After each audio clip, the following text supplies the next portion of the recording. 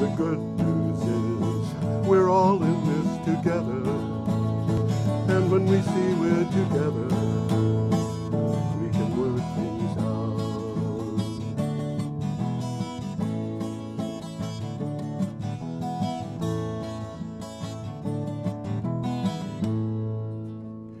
Hello, ladies and gentlemen. This is Energy Week with George Harvey and the famous Tom Fennell. In the flesh. He always says in the flesh. I didn't say it today. But today I got you skunked. And this show is based on my blog, which is geoharvey.com, geoharvey.com. I get news on a daily basis. I post 10 to 15 items every day that relate to energy and climate change.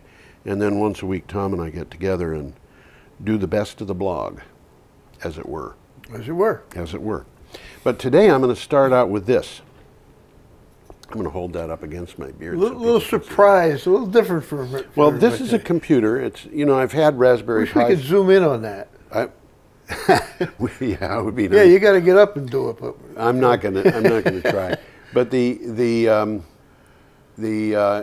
Raspberry Pis that I've had were newer than this. It's pi like in 3.1416. That's right. It's pi.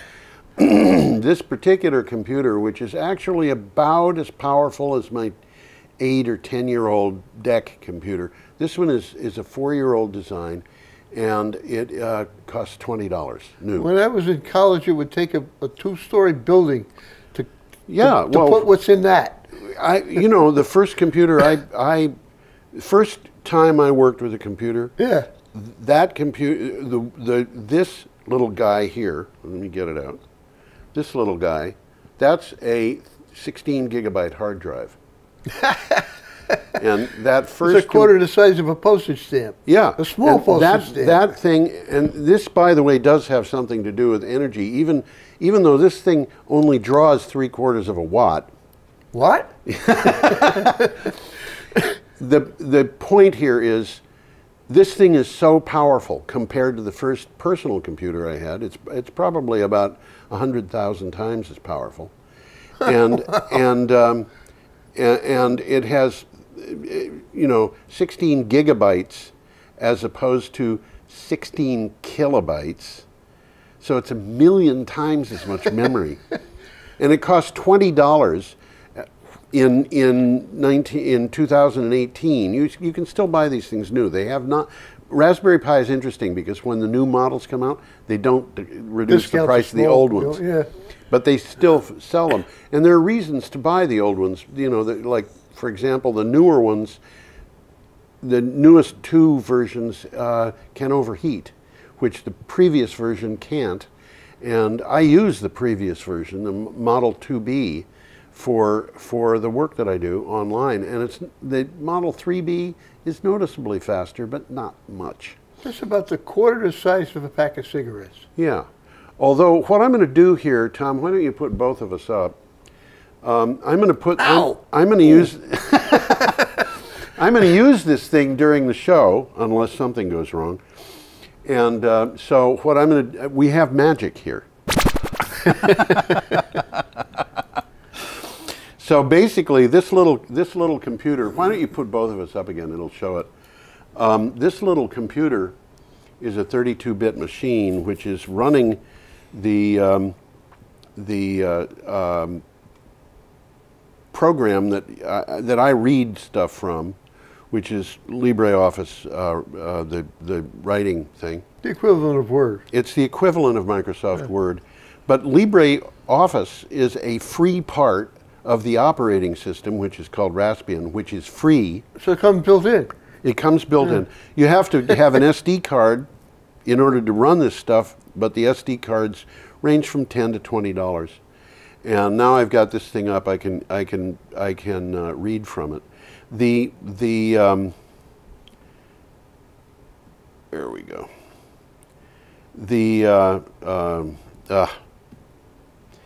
All right. Let's do a zoom. I want to increase the zoom. There we go. Okay, there we go.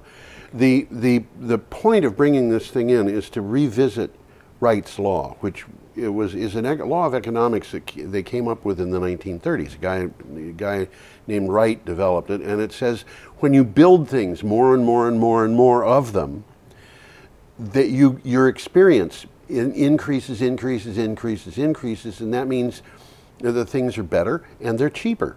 And with computers, that has meant that this little guy, which is probably 20,000 times as fast as my first personal computer, and has about 1,000,000 times as much memory as the first computer I worked with. Literally, Yeah, 1,000,000 times as much memory when you consider the SD card.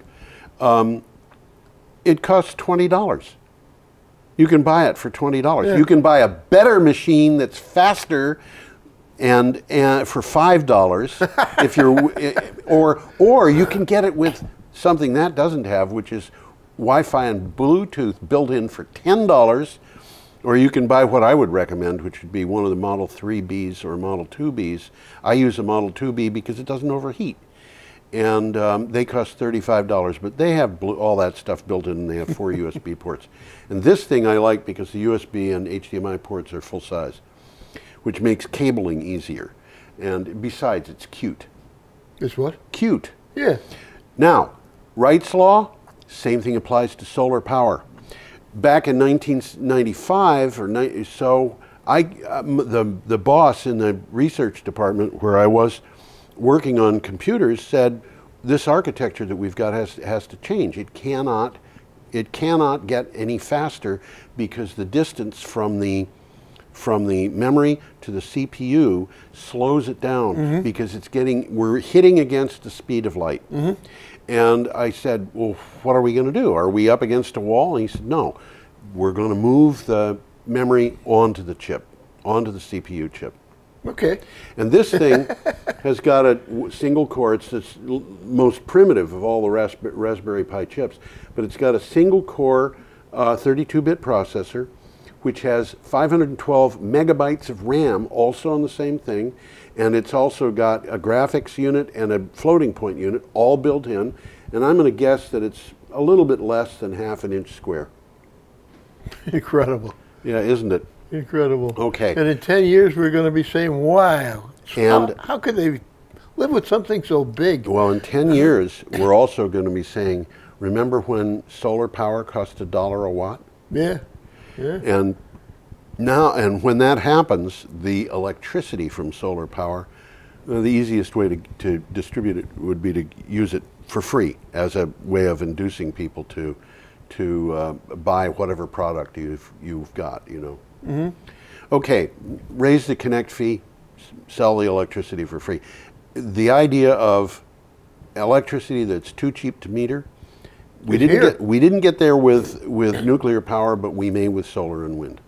Okay, well, it's here as far as being too cheap, and the utility companies, some of them realize this, some of them don't. That's right. right. But they're not in the business of providing electricity anymore.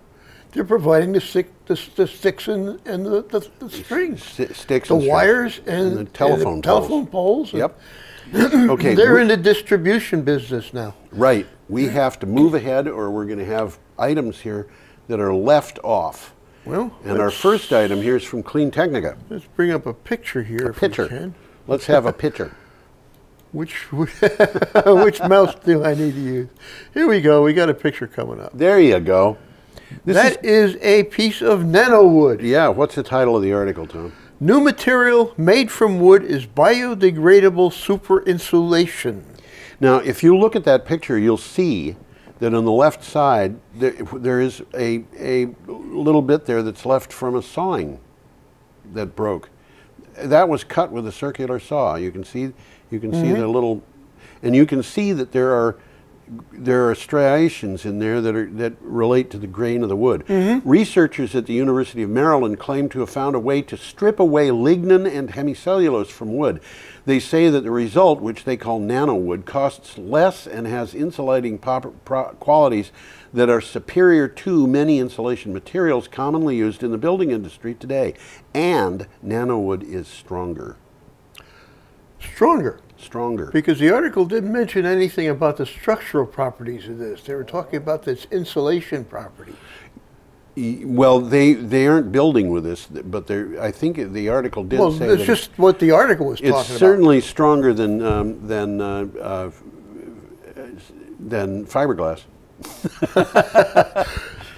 Yeah, they didn't even touch that. I mean, Okay. I was just wondering, why is it all about insulation? And it's a very superior insulation. It's a superior Let me read something from the article. Okay.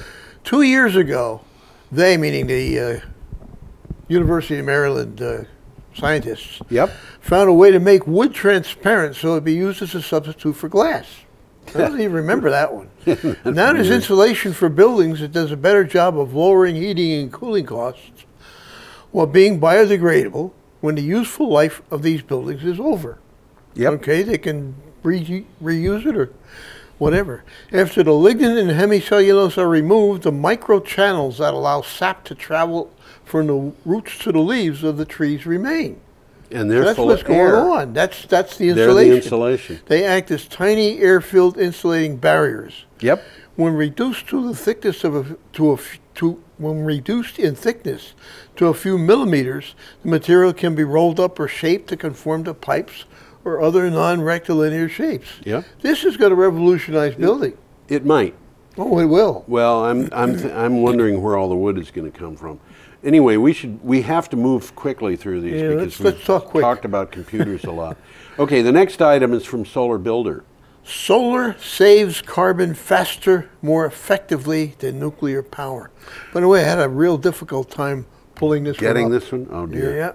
Renewable electricity, chiefly from wind and solar power, adds electric generation and saves carbon faster than nuclear power does or ever has, according to a data-rich new study by Amory Lovins and 3 colleagues at the Rocky Mountain Institute. If you can't get this, I would imagine you should be able to from the Rocky Mountain Institute. Yeah. I would hope. I wound up with the exact page that I was supposed to get. Ah. But How you got there, you don't know. I just took the beginning sentence and Googled the whole sentence. Okay. The peer-reviewed scientific paper, this peer-reviewed scientific paper, Yep. rebuts prior analyses claiming that nuclear power deploys, which means coming into a position ready for use, by the way. Yeah. I didn't even know what that meant. I thought it had to do with armies. It does, It actually, deploys faster than renewable power, and that's just not true. And that nuclear growth would be a vital way to protect the climate, but renewable growth is inadequate. It's been wrong. rebutted. Yeah. Okay. Okay, we should move on. Move on. We've got an item here from factcheck.org. And they did fact check. Yes. Wind energy's carbon footprint. That's the title. U.S. Interior Secretary Ryan Zinke, I don't know how it's pronounced, claimed the carbon footprint on wind energy is significant, but wind power's carbon footprint is among the smallest of any energy source. The carbon footprints of coal and natural gas are close to 90 and 40 times respectively. The U.S. DOE's National Renewable Energy Laboratory is the source of this information. Well, this guy Zinke is not too much in favor of renewable energy. Nobody in Washington is. They were all put there by people who. I mean, they analyzed his speech, and this position. is fact check, okay? Yeah. So they're going through his speech, and he said, Zinke also said we probably chop up as many as 750,000 birds a year with wind. Okay, well, they do chop up a few birds with wind, but nowhere near 750,000. Yep. In 2016, the Bureau of Land Management found that oil fields could be killing up to 1 million birds a year. But Zinke doesn't say anything about that. But even oil fields pale in comparison to domestic cats, which scientists estimate kill billions of birds a year. Billions of birds, yeah. Okay, we're up to February 16th, Friday, and we have an item here from masslive.com. This is a biggie. I'm glad the picture's up. Already up there. That is in Massachusetts. That, by the way, is a wave hitting a seawall, and there's some distance between the seawall and the buildings. That's Lynn, Massachusetts. Lynn, Massachusetts. By the way, this is a big article. This is a good article. It's a big article. There's a 50-picture gallery Yes. of this storm Yes. in the Boston Yes. area, and it's scary. By the way, as we're talking, we're having the 4th nor'easter in 3 weeks. It's not affecting us locally in Brattleboro, but it's coming. Just hammering southeastern And Massachusetts. 2 of them were billed as 1,000-year storms. Really? Well, the reason they're happening, according to climatologists, is because the Arctic regions are too warm. Yeah, we talked about that on the show. Okay. So, storms focus attention on climate change. Massachusetts Governor Charlie Baker, I'm sorry, yes, that's right, I had it right, released a $1.4 billion bond bill that would authorize spending on climate change preparedness and environmental protection. The bill provides $300 million to respond to the impacts of climate change, including $170 million to repair dams and seawalls and help coastal communities. Well, it's a big bill. Yes, it is. And I'm looking at this thing and I say, is Governor Baker running for re-election? Because this is not a law yet. This is just his proposal. That's right. But it is a good proposal. Yeah, and we need to work on this. I mean, the city of which city in Florida? Miami? Miami. Yeah, you're right. Miami. They're having city problems. of Miami is spending close to $500 million. They're having big problems. And that's just one city. Yeah. And Boston has got problems. And Boston is just one of many coastal communities in Massachusetts. Well, if you look at the map of Boston itself, it's surrounded by all these small communities. I mean, we know the names of all of them. Lynn, Mass. is just one of them. Yeah. By the way, from the pictures, Lynn seems to be a very pretty town. Yeah. It's on the seacoast. I saw waves like that, but taller, when I lived in Plymouth. And they were being blown, when they got up, the tops of them were being blown over the buildings and into parking lots on the other side of the buildings where the salt water came down on cars. Well, you'll And see, the damage if you from look that at the gallery there, you'll see exactly that. I mean, it's kind of scary. It is. It's quite scary. Okay, Augusta Free Press is next. Groups sue for information about the Heartland Institute's involvement in EPA climate science decisions. The Southern Environmental Law Center and Environmental Defense Fund are suing the EPA for failing to release information about the Heartland Institute's efforts to attack climate science. Officials at the Heartland Institute, a promoter of climate denial, publicly stated that EPA requested their assistance in a review of climate science. I looked up, I didn't know anything about the Heartland Institute, so I looked them up, and Wikipedia came up with what I am about to read. A conservative libertarian public policy think tank. In the 1990s, Heartland worked with Philip Morris to question or deny the health risks of secondhand smoke and to lobby against smoking bans. After 2000, they became a leading supporter of climate change denial. It rejects the scientific consensus on global warming and said that policies to fight it would be damaging to the economy. Yeah, That's Wikipedia. The Heartland Institute is funded by the same people who fund the State Policy Network and who fund the American Legislative Exchange Council and who fund Freedom Partners. And Freedom Partners is the organization which in January of 2015 stated we're putting $889 million into the upcoming 2016 election so we can get control, or our guys can get control of the Congress, both houses, and the White House. They're running away. Well, they got control of the Congress and the two houses of Congress. They didn't get control of the White House because nobody's got control of Donald Trump. Not even Donald Trump. Not even Donald Trump. Okay. Our next item is from the New Hampshire. So this is the Koch brothers you're talking about. It's the Koch brothers, yeah, and the Mercers, and you know, there's a bunch of them. There's about 300 people involved in this, from what I've read. Okay, our next item is from the New Hampshire Business Review. New Hampshire Senate votes to expand net metering to larger users. This is a good article. Yeah, it's a good thing. It is. The New Hampshire Senate passed a bill allowing larger businesses to get into net metering. The bill would increase fivefold the size of net metered systems from 1 megawatt, perhaps the size of a mid-sized store or town mall, to 5 megawatts, which might be used by facilities like those of BAE Systems or Foss Manufacturing. So reading into this, I looked this thing up. Yep. To get a megawatt, you're going to need about 4 acres of panels. Yeah. To get 5 megawatts, you're going to need 20 acres. Yeah. And that's not outlandish. It's not outlandish. And you know, we could talk about the fact that when you put up large things like this, a lot of it goes on, of these large systems go on agricultural land. And people, so you get dual purpose land, you get use. A lot of people get upset about that because they think of it as being something that excludes agriculture. But it doesn't. But it doesn't, no. It does. You got to think about what you're growing, but absolutely. And there's some crops that grow very well in the shade. And there are crops that don't. Yeah. Conventional corn being You're one not of going them. to do corn. And that's a good thing for people who are neighbors of conventional cornfields because they are toxic waste dumps that have GMO products and they have all kinds of herbicides, pesticides, you name it, sides stuck on there.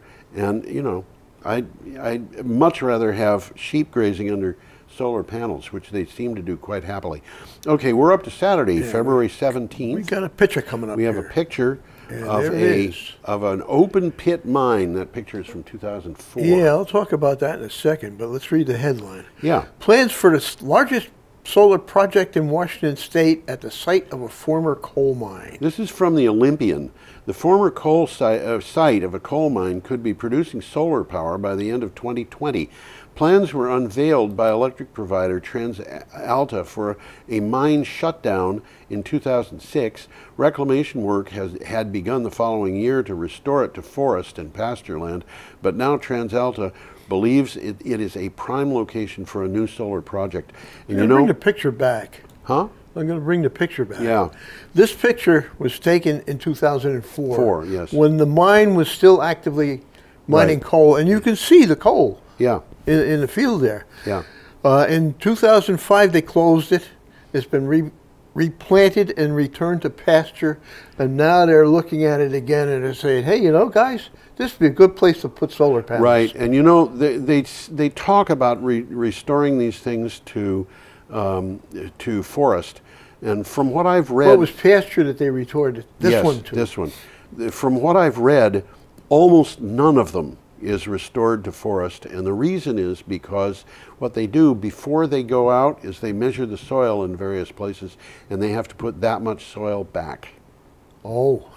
And the places that they measure are very often the high places where the soil is like half an inch thick. Yeah. That won't provide support for trees unless the ground is very uneven and the soil can build up in places. So this one was being restored to meadow, and I think with solar panels it could still be meadow. This is going to be a big project. Yes, the solar farm will occupy close to 1,000 acres. You know, There's a lot of land at this mine site. Just think about that pit being 1,000 acres, and that's by no means. By the way, if you want, I'm going to pull a picture up a second here. Okay.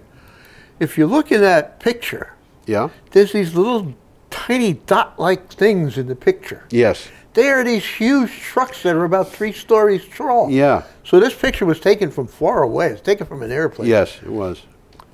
Okay. Wow. We have an item from KT Press. Well, this is a very interesting article. It is. I think this is a great article. It is indeed, yes. Local entrepreneur lights a village in Rwanda. And my takeaway right off of that, if they can do this in Rwanda, we can do this anywhere. In Vermont. Some Rwandans in remote areas of the country have decided not to wait for the government to provide them with electricity. Instead, they invested in, and you know that they didn't have to invest much because they didn't have much, off-grid energy to change the lives of their villages. One village will soon bid farewell to darkness thanks to a hydropower project that was designed by a local entrepreneur and built by local people. I got some pictures. I wish I could bring them up. Yeah. They're showing these people. Well, I'm going to bring us up first. Yeah. They're showing these people building this dam. Yeah. It's not poured concrete. It's no, a it's brick stone. wall, a stone wall. Yes. There's about 100 people working on Yeah. it. It's the prior to the Industrial Revolution. Yeah, and it's these guys also are not doing very it deep. themselves. Yeah, and it's like a barn raising. Yes, and it's not deep. You know, I looked at that No, and it's I not. thought, It's shallow. wow, that thing could just get blown apart by pressure because it's so weakly constructed. It's constructed out of stone, but that's not how you build dams. And then I thought, but the thing's only about 8 feet tall. It's actually more than that, but it's like about 12. Yeah, it's very low pressure that they've got on this thing, and if it's sufficiently thick, it's not. I get a quick takeaway from this guy. This is the guy talking. His name is Israel something or other. He's not Jewish, no. I was fed up with seeing my village in darkness while other villages near tarmac roads nearby have electricity. I thought about a project that could get this community out of darkness. It all started in 2011 when this is the guy, Israel Habibamana, began buying used engines and water pipes and assembling them to make an 11-kilowatt hydropower plant. The plant will light 141 households and 19 businesses, and is going to cost 72 million Rwanda francs, which is $85,000. Yeah. Okay? And this guy, Habimana, is financing the project himself through his brick-making business. There you go. Bingo. Yeah. If they can do it, we can do it. Absolutely. And like I said, it reminds me of a barn raising, you know, the community get together to do something. Absolutely. Okay. Okay. Let's move along. I got a picture here. We've got an item from the South China Morning Post. And this is a solar panel arrangement in China. China's solar panel industry faces a year of reckoning amid global protectionism. We'll hear a little bit more about this later. We are indeed. Chinese suppliers of solar panels may be facing epic headwinds in the year ahead as rising production capacity is set to coincide with growing trade protectionism in the United States and India and a downturn in domestic demand. Chinese solar manufacturing supplied 55 to 83%, and this is depending on what technology you're talking about, 55 to 83% of global demand for various solar products last year.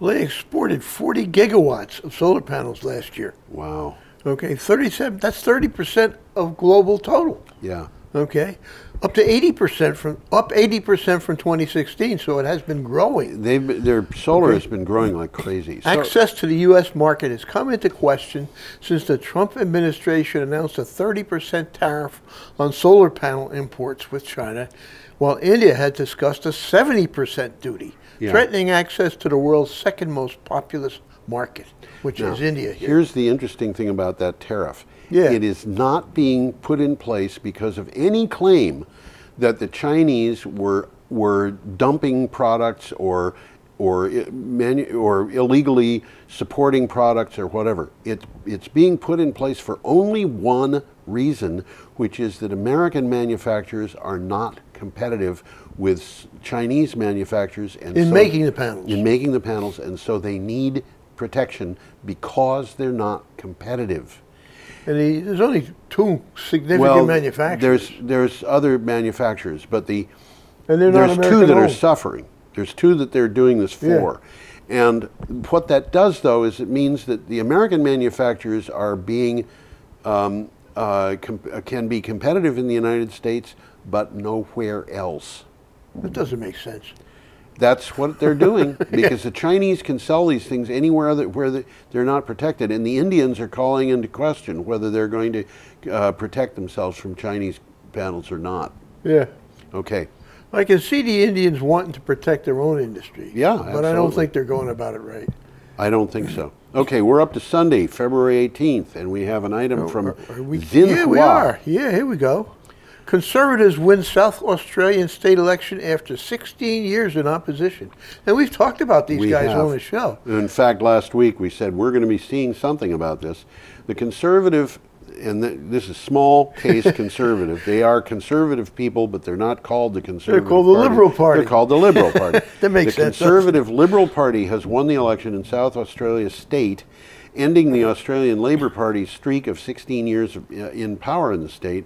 Along with promises of tax cuts for small businesses, the new Premier Marshall's campaign promised to scale back the Australian Labor Party approach to renewable energy, which he describes as reckless. And by the way, they had a citizens' reaction to that statement of his that was so strong that they had to back off on it immediately. I'll be darned.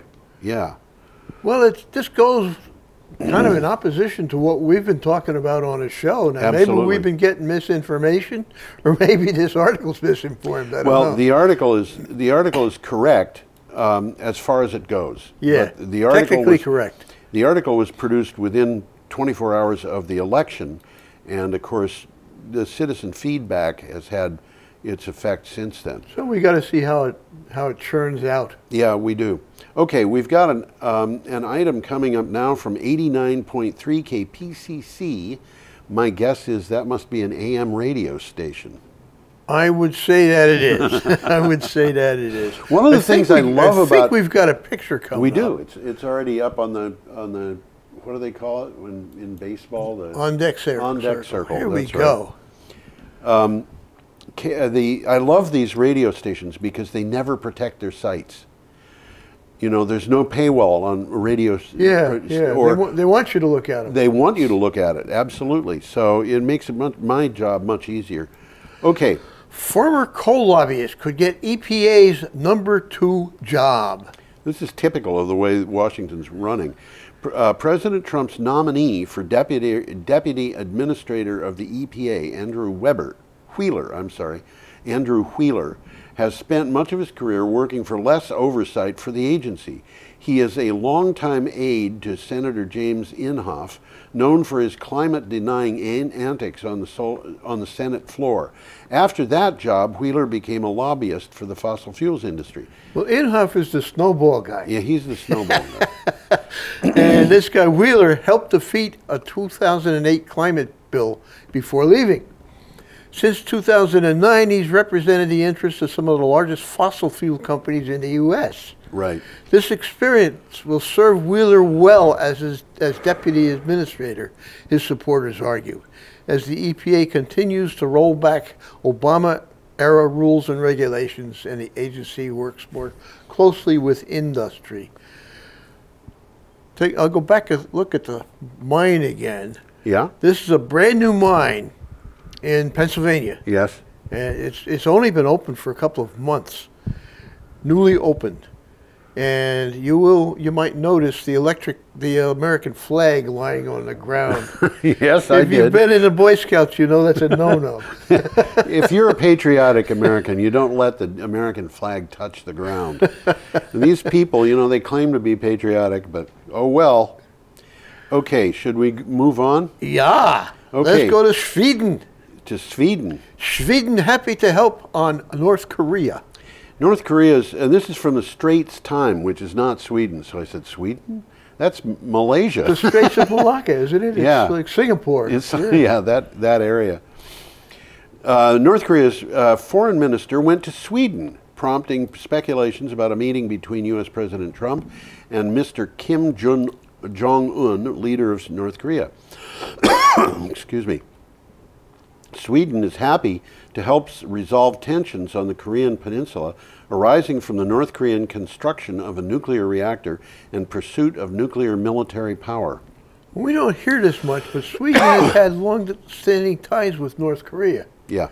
And they're trying to kind of patch things up. I think they're doing a good job, or trying to do a good job. They're trying to defuse a potentially very dangerous situation. Potentially dangerous situation. But the United States is acting in a way which is very hostile to China. And yes, it is. As long as the United States... China's pretty scary, really. China they have potential that we can't even imagine. Yeah, they have the biggest economy on Earth. Yes, it's by a long shot. Bigger than the United States economy. A lot of Americans don't realize that. It's not as big in terms of gross domestic product per person, but it's got a bigger gross domestic product for the country, and it is way out ahead of the United States in a bunch of different areas. For example, I got a note from Proterra, which is the biggest manufacturer of electric buses in the United States. They have sold 575 buses. That's nothing. In the last 3 years, the Chinese have sold 300,000 of them. Okay, that's something.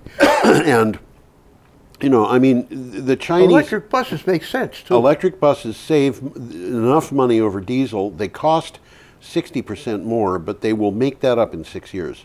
And I did see an article where the bus stops Yeah. have magnetic coils built into the ground. Yeah. That when the bus stops there to pick up passengers, it's getting the batteries recharged. I'm just wondering what that's going to do to human health, but you know, who knows? Well, we've had wires in our walls for over 100 years. In our walls, but those wires buried at bus stops are going to be pretty powerful. Yeah. So we'll see what happens. This is Certainly, an interesting article. Let's get a picture up. which one is that? The Union of Grass Valley, the Yeah, yep. Nevada Fairgrounds. I thought this was a really interesting picture. I thought this was a great article. This picture, by the way, was taken. You can see from the shadows. It was taken very close to sundown, and the solar array there is not in the sun, but it would be when the time comes. And that's just a demonstration. And the thing that I'll point out there is that solar array is built leaning against a shipping crate. Yep, And the that it comes in. That it comes in. So everything it's a power system in a box. That's great. That is this is a great article. I love this. Yeah, Union of Grass Valley. Well, let me give you the headline. Title. Yes. What's in the box? What's in the box? Worldwide, 1.2 billion people have little or no access to electricity. A man in Grass Valley, Nevada, is on a mission to help solve the world poverty crisis. Angelo Campos is the CEO of Box Power Incorporated, a startup company that provides off-grid communities with affordable microgrid systems in shipping containers. So you I hope the guy's not in Nevada, because Grass Valley's in California. I've been there. Oh, okay. Very close to Nevada. I thought I looked It's that in up. Nevada County of California. Oh, you know, that's my fault. Yeah, it's Nevada County Fairgrounds. Yep, you're right. Absolutely right. I saw Nevada, and Well, it's not 10 miles from the Nevada border. Yeah, you know? It's right there. Just means snowy. This is a good article. You read what you're going to say, and then I got a couple of I already sentences. read it. Oh, well, 25-year-old, and 25 years old this guy is. Yep. He was a child genius, okay? I would guess. Angelo Campos is his name. He's the founder and CEO of Box Power Incorporated, which is quite literally power in a box. The renewable energy startup company provides instant, affordable, portable microgrid infrastructures. You call them up in the morning, and in the afternoon, you got power. And you know that box could be delivered by a helicopter if it had to be. If it had to be. Yeah. Inside each 20-foot shipping container is a 48-panel pre-assembled array, and that's it you're looking at. There it is. Optional wind turbine unit on a tilt-up tower, backup biodiesel fuel generator, and a battery bank for energy storage. It's essentially a plug-and-play hybrid energy system capable of powering 5 to 10 off-grid homes. Yeah. Brilliant. 5 to 10. And what a thing for disasters. Yeah, oh, absolutely. Wow. Absolutely. This is a brilliant system. And of course there are other ways it could be put together, but He's got another market for this that I didn't even think of. Probably nobody did. Greenhouses. yes, There's a lot of big greenhouses that use a lot of power. yeah, So he's promoting these things to those guys. yes, absolutely. Okay, This guy's smart. We're going to hear more about him. we have got an item coming up from Clean Technica. We do, I guess. We do, I guess. I just don't have the name of the source. GE, this is an interesting article too. GE aims coal-killing energy storage solutions at willing customers. The U.S. DOE recently floated the idea of carving out a place for small coal power plants in the distributed energy landscape of the future. But it looks like the agency's latest attempt to save coal is a day late and a dollar short. GE is pitching energy storage. Well, it's basically energy in a box again. You know? Yeah, absolutely. They call it the reservoir. Yep. And they're going at it kind of slowly, but this is going to be big. It's going to be something you can haul to a site in a box trailer. Yeah. Overnight, and you got storage. And you've got storage. And then you can combine that with any renewable energy you've got. And one of the problems with these with the coal killing, with what they call small modular coal plants, which are obviously taken from small modular nuclear reactors, which people have been promoting for years. Yeah, we don't hear much about them. I think it's what would you call it, flash in the pan. Well, I come across articles about them, and the articles basically all say the same thing. So I don't usually post articles about them. Well, they're not making a big splash, are they? They're not making a big splash yet. They might in 5 years. The small coal power plants, small modular coal power plants, are to be preferred, the Energy Department says, because they ramp up quickly. Now, when you consider how big these things are and how big a conventional coal plant is, they will ramp up in, maybe 6 hours, 10 hours, 24 hours instead of 3 days. 3 days. And so what? The fact is, if you've got a battery, and that ramps up like instantly. It's like, why are you worried about the millisecond delay? Yeah. So this is an interesting thing, though. They call it the reservoir. Yeah. Okay, and the innards consist of a fairly standard lithium-ion energy storage arrangement, 1.2 megawatts and 4 megawatt hours. Okay, it's not a lot different from what Tesla's doing. Yes, that's right. Okay, our next item is from, here we go. We've got a photograph. Yeah, we got a picture here. From Power Technology. Let's get the picture up there. Picture. And that's a big... It's a large big solar panel. array, yeah. I don't know where that one is. Do you? I don't remember. Yeah, and I didn't record it. What's the title? Shell moves into renewables. Big splash or a dip in the water? Shell is taking tentative steps away from the oil and gas sector, in which it has flourished for over a century, and toward more renewables. In an effort to move toward less carbon-intensive energy system, Shell has been investing in biofuels, carbon capture and storage technologies, as well as green technologies such as solar and wind. I think they're covering their back. They're covering. This carbon capture and storage, I think it's a fraud. Well, if it's not a fraud, it's a boondoggle. Okay, but it's one way or the other. It isn't going to work. I don't think it's going to work long term. But the point here is that Shell is looking for markets that they have that they can move to as they move away from oil. Well, and gas. The writing's on the wall, and these guys aren't stupid. That's right. So they know what they're doing. Absolutely. And Shell isn't the only company making these changes. No, it's not. Many major oil and gas companies are staking similar claims to ensure they play a growing part in the renewable sector. Yep. Duh. Yeah. BP is investing in solar. Yep. Dong, which we talked about, Danish oil and natural gas. Which is now Ørsted. I was just going to say that it's transitioning entirely to a fully renewable company and rebranding itself as Ørsted. Now, an O with a slash going through it. Umlaut, yeah.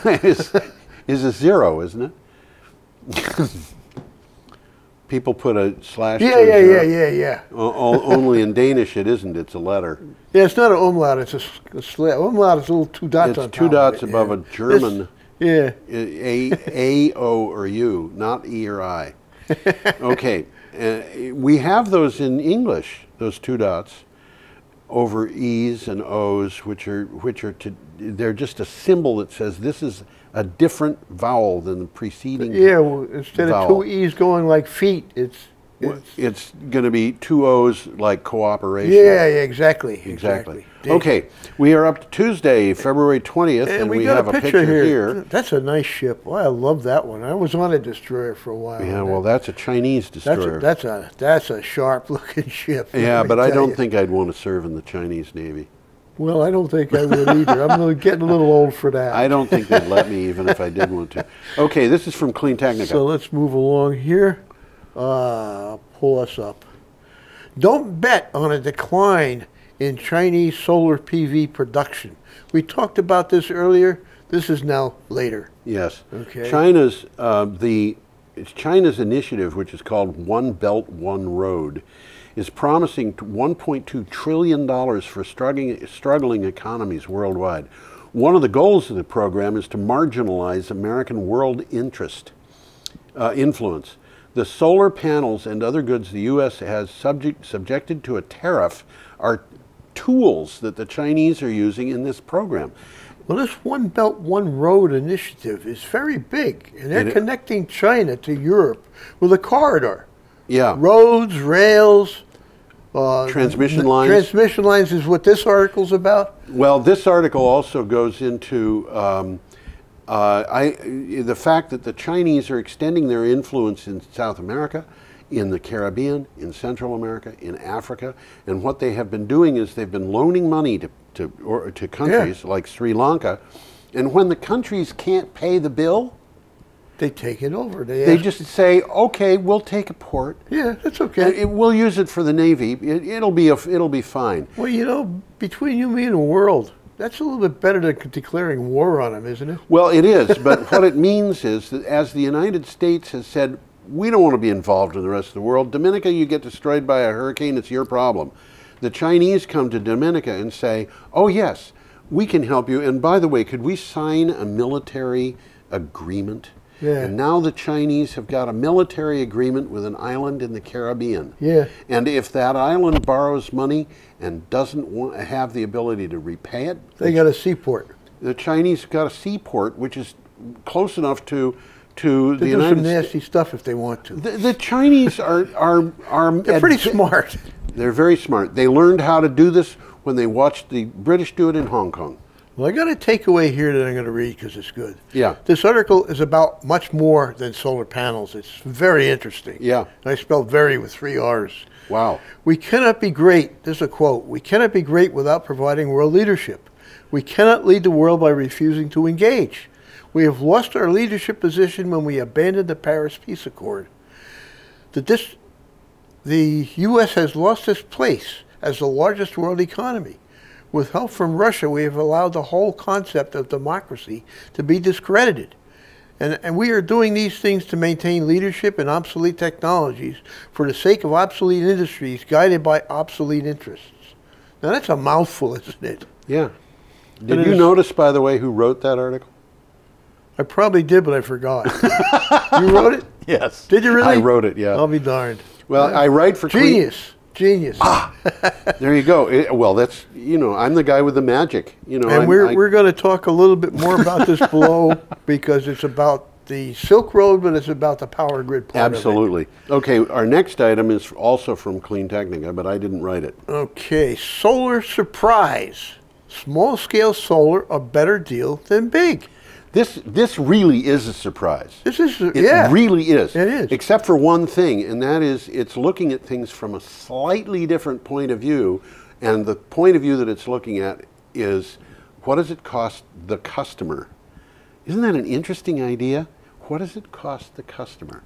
Well, yeah, the customer is benefiting from this, and they haven't been calculating that. Yeah, absolutely.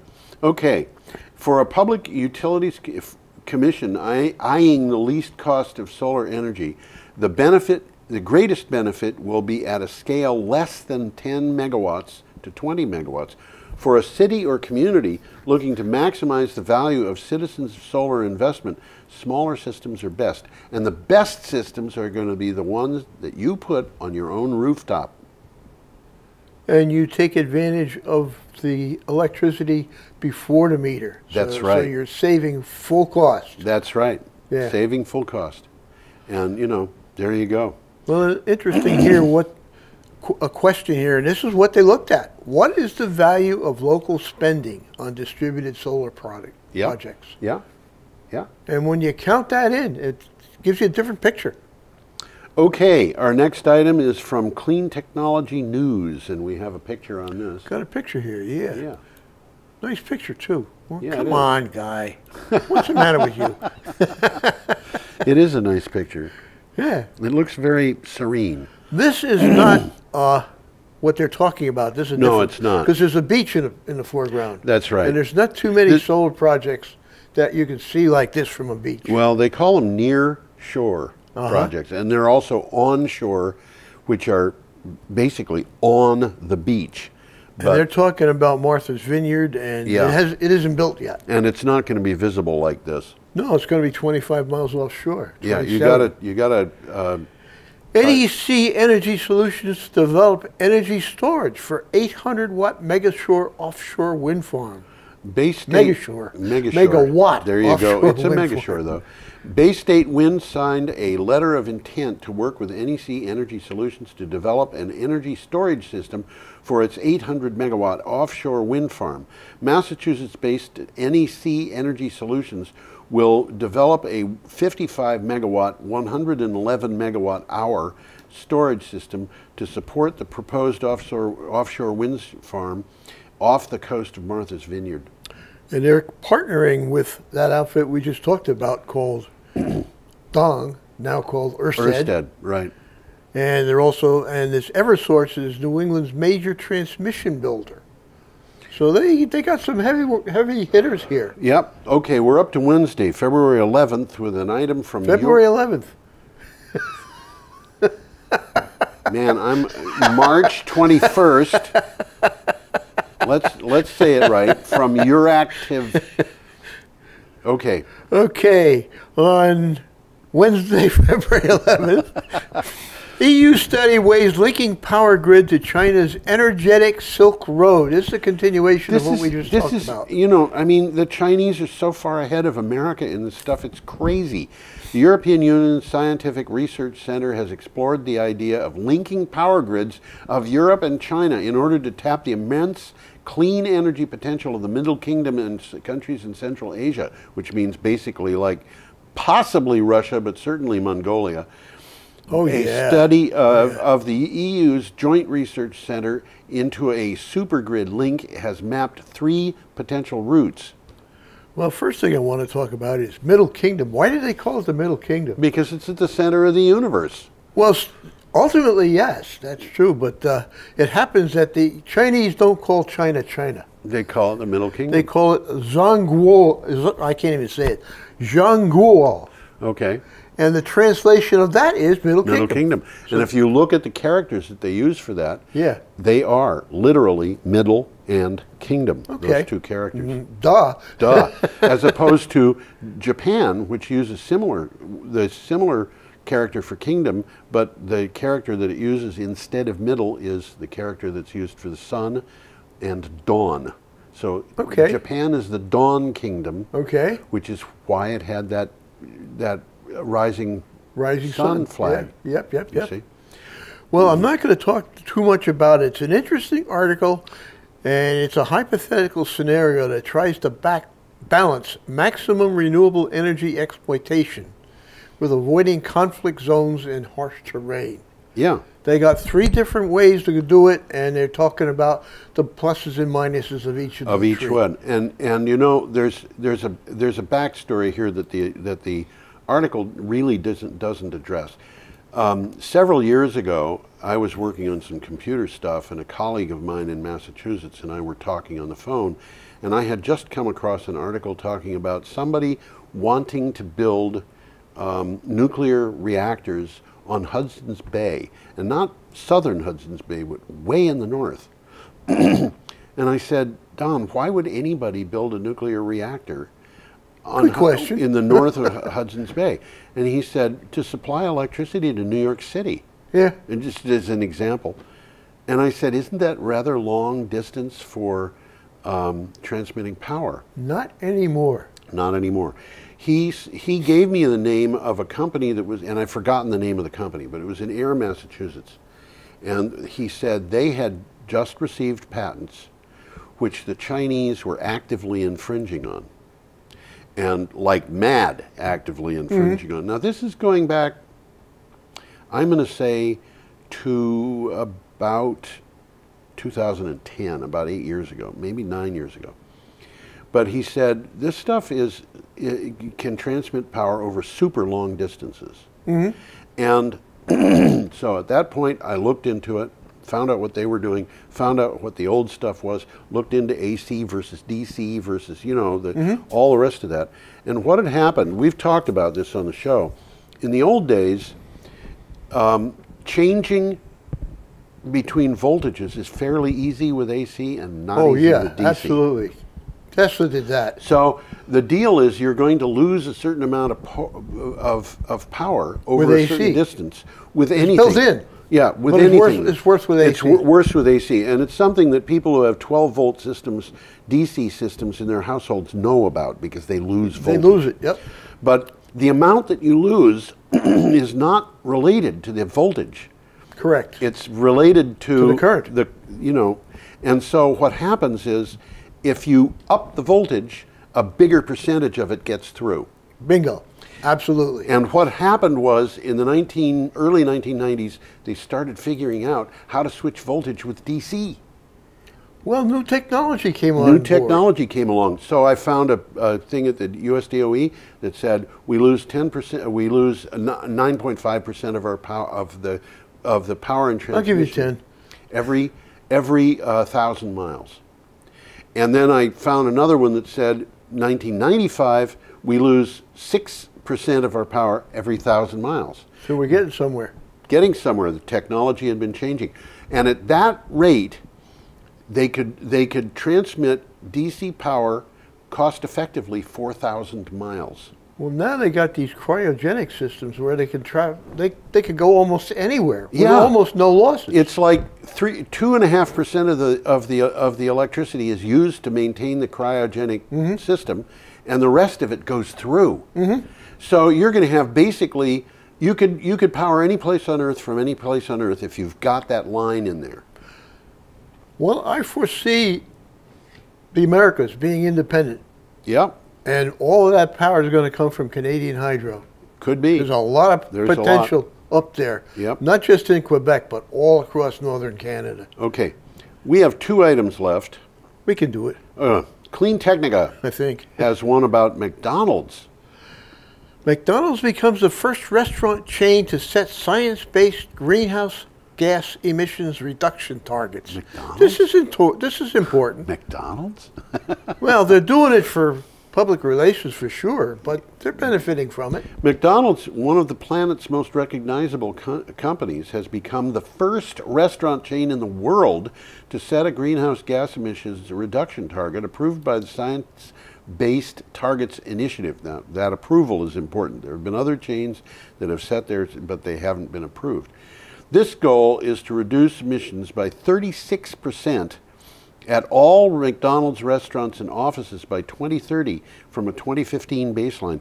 And by the way, that includes reduction in the greenhouse gases associated with their supply chain. Supply chain, yep. Which means they're going to have to start getting their products in a much more responsible fashion than they have been. That's exactly what's happening. Okay, we got one more item, and we got a picture coming. We have a picture, and this is from Ars Technica. U.S. electricity use drops. Renewables push fossil fuels out of the mix.